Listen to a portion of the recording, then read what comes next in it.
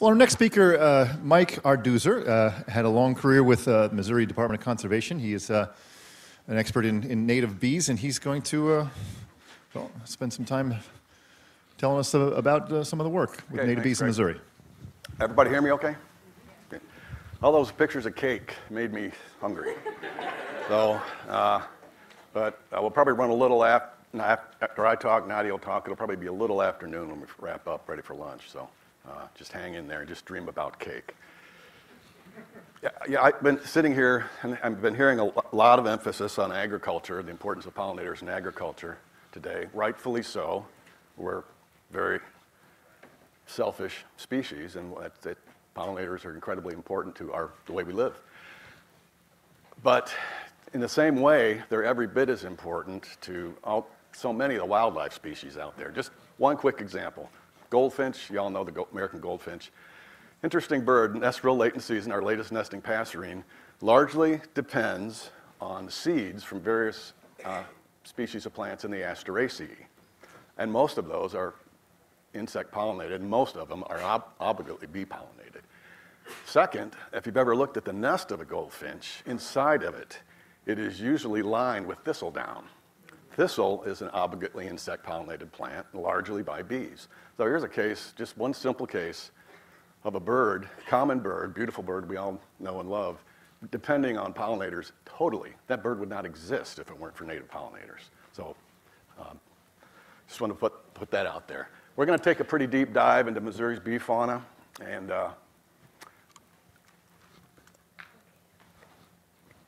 along the way, re-emphasize a lot of the things that you've already heard this morning. But if you're like me, I need to hear things 3 or 4 times before it sinks in. So that's part of the point.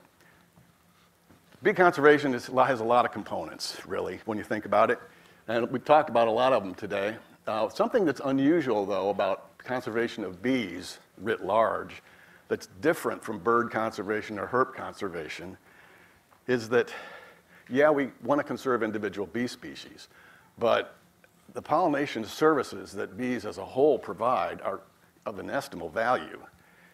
And that's an additional conservation target. The conservation of individual bee species and the conservation of pollination services are not necessarily the same thing. And we'll emphasize that a little bit later. About 30 years ago, we started basically a Missouri Bee Project. And very simple, straightforward set of objectives. We just want to know what's here, where it is, roughly how abundant it is, where it is on the landscape, what some of the floral relationships are, and ultimately we want to be able to say, you know, are our bees secure or not, which ones need help. It's a pretty straightforward set of methods like you would do pretty much any project. We do have some long-term monitoring sites in Missouri for bees. And I didn't work alone. See, I think the only person on this list not on the list is my mom, and I need to fix that. But the point is, I owe these people a tremendous debt of gratitude because they gave me data, they went out in the hot sun and got data, let me use their photographs, on and on and on. There's a tremendous bunch of people here. Some are in the audience right here. And I do want to mention, too, that the museum here, the Entomological Museum, was a tremendous resource for us as we started this because it's been well curated. It's got a good bunch of large bee collection, and we got a head start by working through the bees that were in that collection. So it was incredibly important.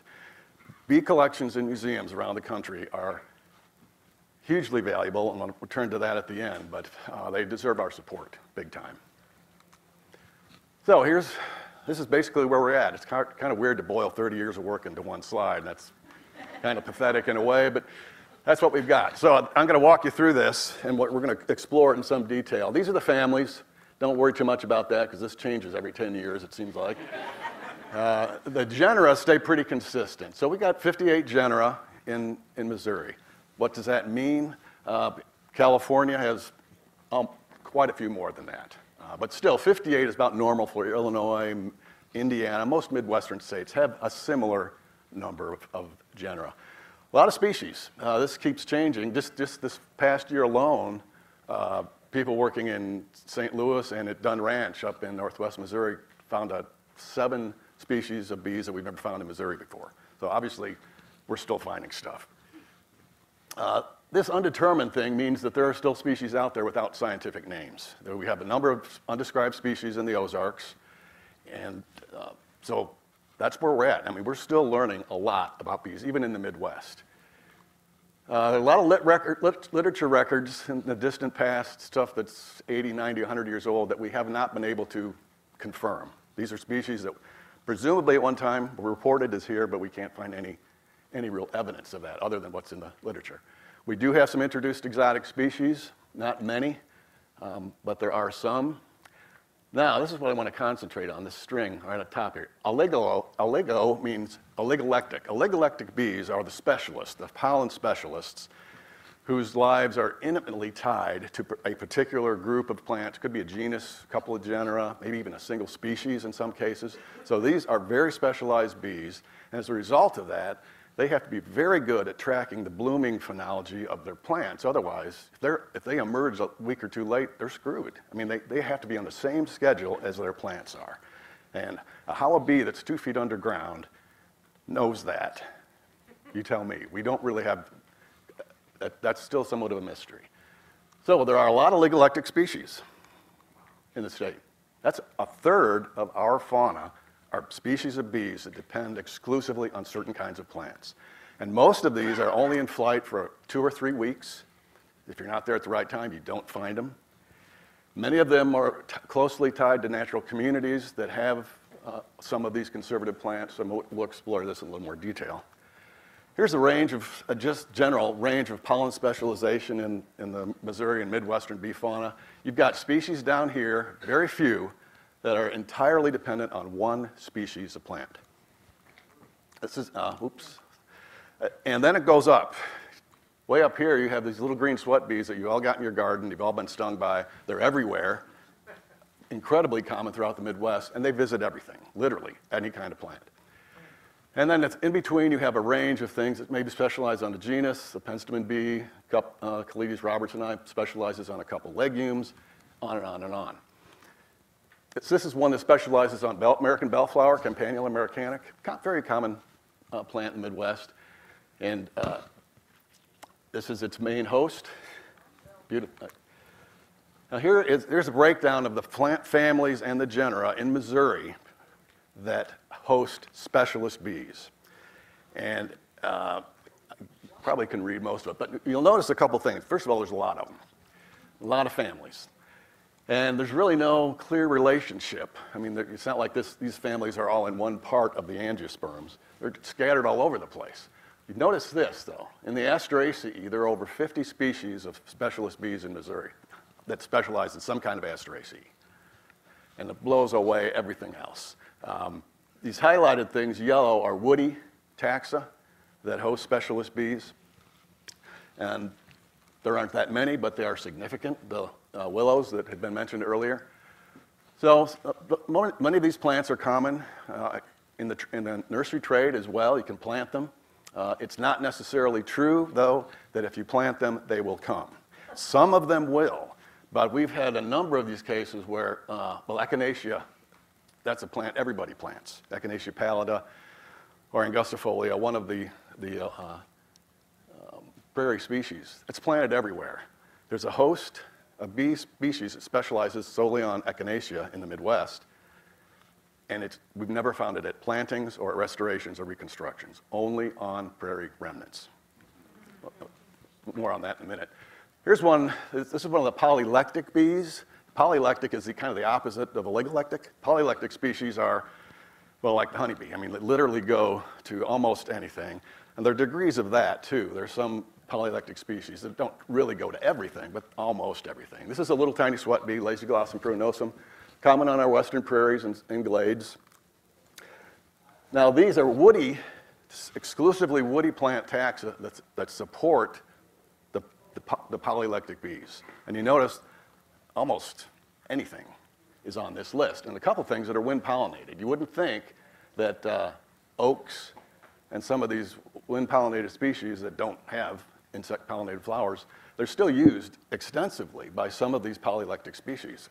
Oak, an oak tree is just loaded with food if you're a polylectic bee. So oak pollen does get utilized by some of our species, as well as some of these others.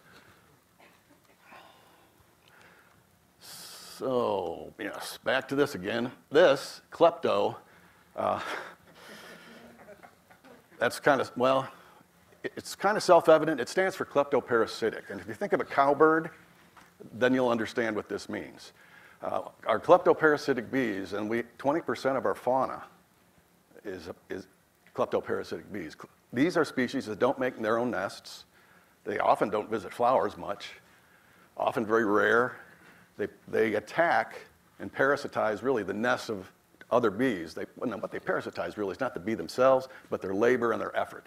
So kleptoparasitic bees get into the nest of a legitimate bee and and somehow, by various contrivances, put their egg on or near the pollen mass of that legitimate bee. The egg hatches, and in most cases, the larvae of the kleptoparasitic bee grows more quickly, and often has big mandibles for killing.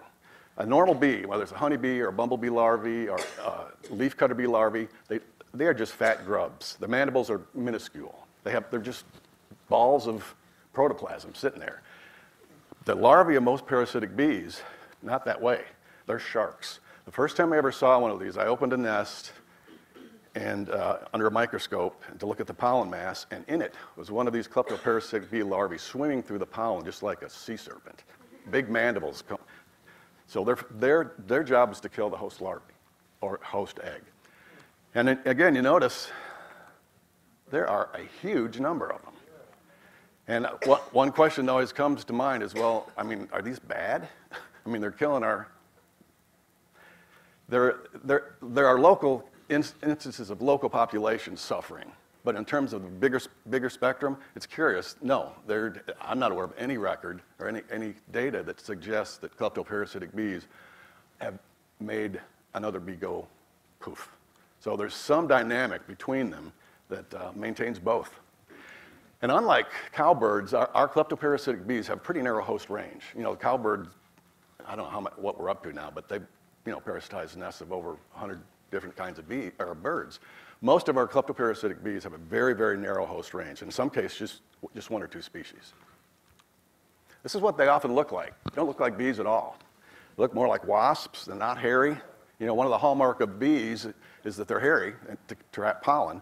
Well, most of our parasitic bees, not all of them, but most of them, have very few hairs, don't have the pollen collecting accoutrements that all the female bees have. They're slender. They don't look like bees. Then we have this. NCD stands for natural community dependent. Another way of thinking that's remnant dependent. There are a number of phrases that are used for this feature. These are bees that, as far as we can tell, are largely dependent on our existing natural communities. They're not in cities, they're not in backyards, they're not at the edge of the road. The only place we can find them with any regularity is in our natural communities, what be they prairies, glades, wetlands, music forests, and there's a pretty large number. Now, this is where most of our species of conservation concern are going to end up. They're obviously in this group. These are species that have pretty narrow ecological tolerances, and they need very specific things. Sometimes it's a certain soil type. This is the blue sage bee. This is one of these natural community dependent species. This should be Cressoniana, but it's Tetraloniella, Cressoniana, blue sage bee. It's got a couple things. It only collects pollen from this plant, blue sage. Beautiful bee. Flies 1,000,000 miles an hour, hard to catch. And it's only on our southwestern prairies. Prairies that are managed by Prairie Foundation or MDC and some others. So our southwestern prairies in the Osage Plains are the only place where this bee occurs. These are remnant prairies, and the only reconstructions that we found them at are in Nebraska, when a reconstruction is placed exactly right next to a remnant, and then there's seamless movement across those two, which is a pretty good suggestion of where we should be doing our reconstructions. These are a bunch of bees that nest in sand, exclusively, only in sand. And this is just a short list. And in this part, well, I grew up in Michigan, the Great Lakes, where there's sand everywhere. Here, in this part of the Midwest, our sands are really restricted to our larger rivers, our riparian corridors and alluvial benches and that sort of thing. It's the only place you find these, nowhere else. So these are very restricted in Missouri. It only occur in a few places. Our remnant communities, our remnant prairies, glades, forests, these are our touchstones to diversity. And without them, and without the appropriate management, we're flying blind, folks, not just for bees, but for other groups of organisms too. Our remnants are the closest that we can get to the pre-settlement era. Not that they haven't been disturbed, they certainly have. But they're all we've got. And we need more of them. When they're out there, they need to be conserved as much as possible. And this state is lucky. If we go east of here and go to Illinois and Indiana and Ohio, they just drool over us because we were able, through the efforts of Conservation Department, Missouri Prairie Foundation, and others, to conserve a lot of these remnants. It's like an archipelago out there. And you dream of the day when these can all be connected in some way. And that's another subject. Well, if we know what we've got, that's good, but how do we know if some of that stuff is disappearing, if we're losing things?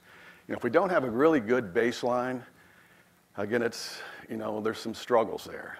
And again, museums have saved the day here because of the length of time at these ag schools like MU and Ohio State and other places.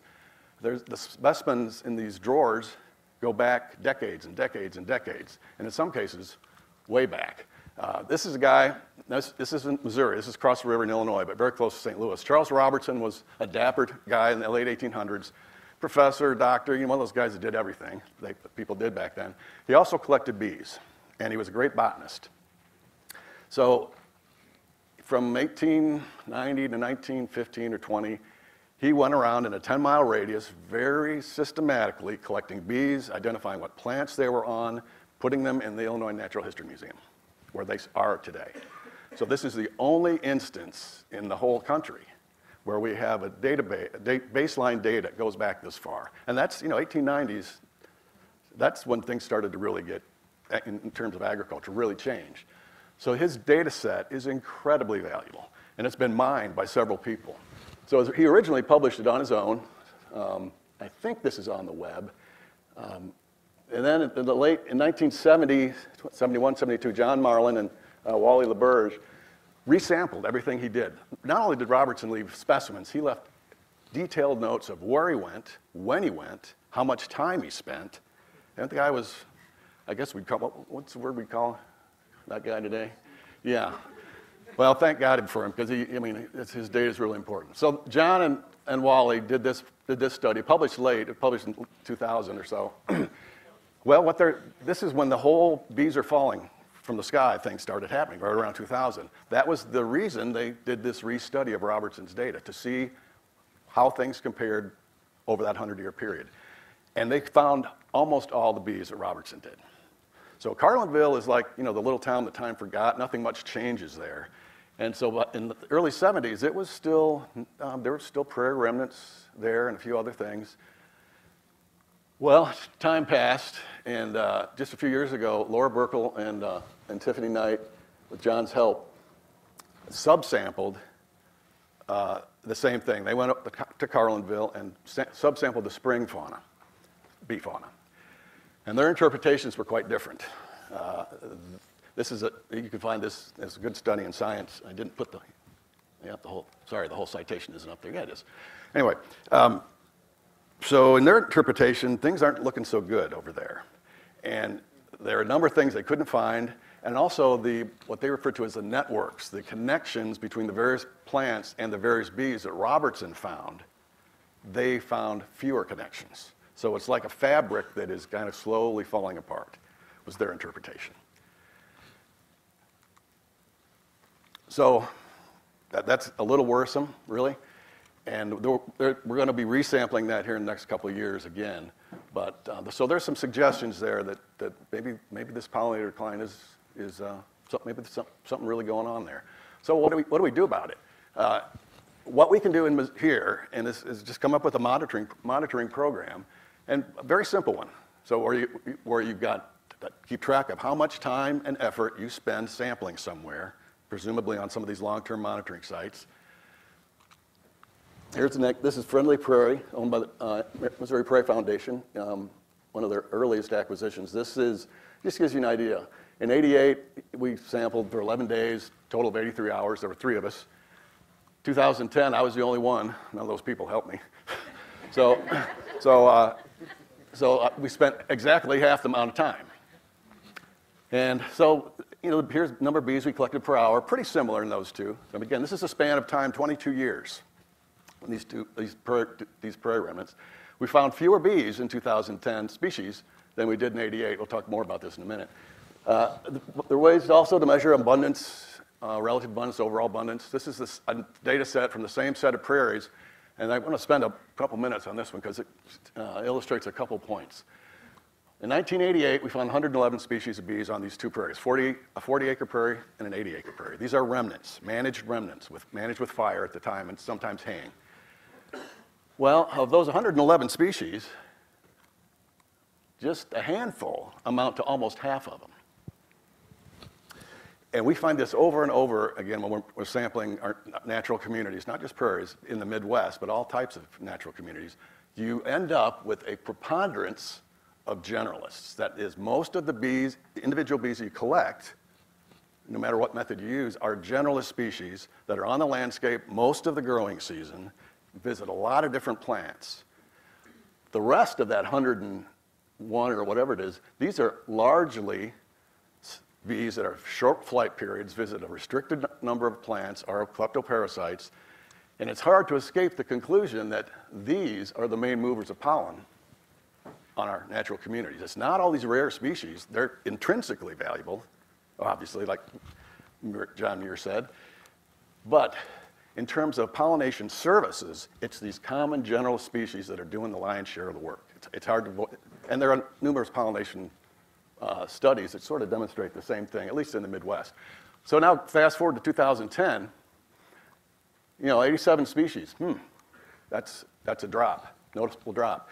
Well, in this intervening time, what had happened was it was a management decision to remove all the woody plants on these prairies.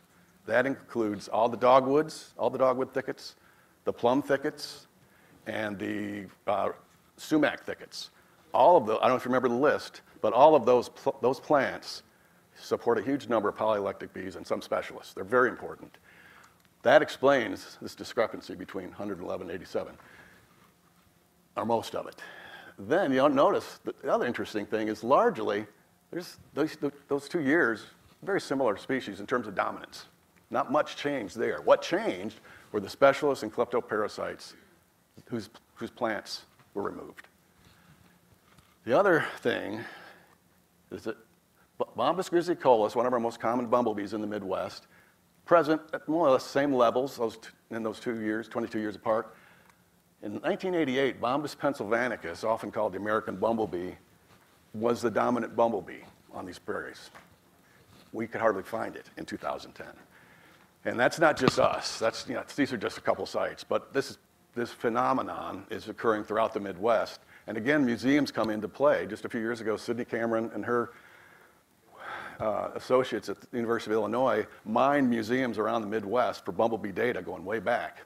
And they found, well, more than this, but they definitely demonstrated that Bombus pennsylvanicus is one of these species that's on the edge of becoming very, very scarce. It used to be the dominant species in a large part of the Midwest. Bumblebees are hugely important pollinators, so we don't want that to happen. Networks are another thing we can monitor. You can basically, we know what bee specialists should be at certain groups of plants. To the extent they are present, that's good. To the extent they're absent, that's not so good. Why is that? So that's what observed versus expected means. There are magnet species of plants that suck in everything, just like a Walmart. And And these can be used as monitors as well, because if you go to Monarda or one of our native thistles or Dahlia purpurea and there aren't many bees, there's a reason for that. And so that's a way to monitor bee abundance and species on an area. This is the other very interesting thing that we've found is that in our natural communities, there is a relationship between the pollen generalists, the specialists, and the kleptoparasites. This means that a black oak savanna along the Great Lakes, whether it's near Chicago or in Ohio, those natural communities have the same proportion of generalists, specialists, and kleptoparasites. Not necessarily the same species, the same proportions. And we're finding this over and over in different types of natural communities in the Midwest. This is Neil Smith Refuge up in Iowa, and this is a big prairie restoration. Started over 20 years ago, and when it was started, it was largely ag ground. There wasn't much there at all. Now, we don't have any bee data from that time, but I mean, there was soybeans and corn and not much else. So over this period of time, what has happened is that the pollen generalists and pollen specialists and the kleptoparasites, that those proportions have recovered to that approximate most of the proportions that we'd find on a native remnant prairie. So restorations or reconstructions can work in maybe a shorter amount of time than we used to think. I was going to say something else about that. Oh yeah, I didn't put this up there, but if you measure reconstructions or restorations in the first year or two, I mean, they're almost all specialist bees, very few generalist bees, very few specialists, very few kleptoparasites. Same is true for urban environments, largely dominated by generalists, pollen generalists, and exotics, with relatively few specialists and kleptoparasites. And that doesn't seem to recover. There's a lot of turnover, but the proportions that we find in our natural communities don't seem to occur in these more disturbed environments. I don't know what that means. I'm just saying that's something we found. We do have some exotic species. This is the giant resident bee. And it isn't quite that big, but it's pretty big. And it's well named. This is a wool carder bee. This is very aggressive. This is a male. See those little spines sticking out. If you want to have fun, if you've got a teenager at home who needs something to do, give him a golf ball, tell him to go out to the garden and look at the lambs or sage and just to toss a ball around. These bees will chase anything. Cheap entertainment, cheap entertainment. And we do have, I won't go into this in too much detail, but we do, in addition to Bombus pennsylvanicus, which is clearly should be a species of concern, we do have a number of other wetland species. There's a suite of wetland species that occur nowhere else, except in our wetlands along the Missouri and Mississippi rivers. We do have some endemics. This is a Dianthidium subrufiolum. The type was described from Branson, if you can believe that. And believe it or not, it's still there. And it only occurs in the Ozarks and northern Ouachita Mountains. Bombus affinis, which we have 1 or 2 records from Missouri. This is one of those. This is being considered for federal listing at the moment. So anyway, thank you very much. And I'll be around today. And if you want to collect bees, let me know and I'll give you a net. So thank you.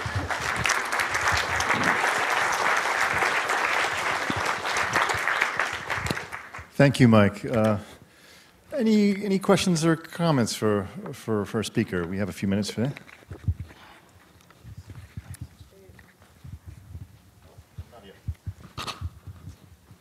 You're talking about the exotic species, exotic native, exotic bees, and I observed that in our urban gardens. They're so abundant, especially a bumblebee. I don't remember the name, but there is another kind of leaf cutter bee that we found out that they're exotic, but we don't know what to do. We put the right plants, we create the habitat, but what do we do? Yeah, that's a great question. Almost all of the exotic bees in North America have arrived in the last 2 decades. I mean, that's discounting the honeybee and a couple other things. But if you look at the curve of exotic bees arriving to this country, it just goes zoom like that in the last 10 years. And a lot of states are kind of paying attention to this, but they are largely, like you've just mentioned, largely confined at this point in time to urban disturbed sites. If you wanted to go find that giant resin bee and the Anthidium, I wouldn't go to a native prairie. You're not going to find them there. And hopefully it will stay that way. But based on what we've seen in other exotic animals and plants, I kind of doubt that. So I don't know why these things won't, what's restricting them now. They may, some of them do like the plants from the old world that people grow in their gardens. That's what they're used to. That's what they gravitate towards. But, you know, so I think we need to just monitor them, pay attention to them, see what happens. If they do get in our natural communities, what that means, I don't know. We'll see. So thanks, Donnie. Okay, Mike, one question up here. Could you recommend a good resource for a beginner at identifying bees and bumblebees? Bumblebees, yes. I mean, the web is full of free stuff. But if you want to pay $30, Paul Williams and several other bumblebee experts just published a Bumblebees of North America. And it is, throw all your other bumblebee guides away. It is really good. It can be as complicated as you want. There are good photographs. Our bumblebee fauna in the Midwest is very limited. They're pretty easy to learn, and that book is a great help. But there's also free literature on the web. If you just Google bumblebees of the Midwest, you'll find lots of cool stuff. The bigger picture, bees as a whole, you know, the challenge is, you know, hundreds and hundreds and thousands of bees. How do you deal with that? A new book just came out called The Bees in Your Backyard. It's probably I mean, it just came out a couple months ago, and I don't know but it's the kind of book that's, I'm sure it's going to be at Barnes & Noble and these kind of places. It's a beautiful, beautiful book. It won't help you identify bees to species necessarily, but you will learn all the genera, which is the best place to start. It's a great book loaded with other great information. Xerces has some good stuff too on bees at the genus level, so this stuff's out there. Okay, we have time for one last question there in the back. I have a question. Can you hear me? Yep. Okay. What percentage of your bee pollinators require some type of other vegetation than grass? Speaking to the mic, please. Can you hear me? Yeah. Okay. What percentage require trees or other type of vegetation For nesting. for nesting? Gotcha. Yeah, the percentage isn't quite as high here as it is in California, but about 20% of the species in let's say the greater Midwest, including Missouri, don't nest in the ground. They either nest in dead wood, down in dead wood, old beetle borings, sumac canes, elderberry canes, that sort of pithy stems. And there are a few that nest in cavities under rocks or in rocks, just general cavity nesters. Any cavity will do. And then there are a couple that actually make freestanding nests composed of resin and some other things on twigs. So I'm probably forgetting something else, but so a good. And that would also go with your other natural pollinators, such as butterflies and such? No, that's one of the interesting things. Cut me off if you need to. One of the very important things about bees, and I'm glad you brought this up, in terms of what they reveal to us or tell us about our environmental change, is they have so many types of nesting substrates. Butterflies, I hate to say a butterfly is a butterfly, but they all are larvae that eat plants above ground. They don't make nests. Okay. Bees do all kinds of things. And so different groups of bees respond differently to different environmental disturbance, and that detail can be very informative. Okay, I'm from North Texas, and what has changed in our environment over the years, they've essentially cut down all the trees. That area was probably a natural savanna with trees. You know, your post oak savannas, your blackland prairies were made up of a lot of trees and grasses. Now, I imagine it makes a big difference in what's there today. It would transform the fauna, yeah. Okay. I think. Thank you. Thanks for that question, and thanks, Mike. Oh.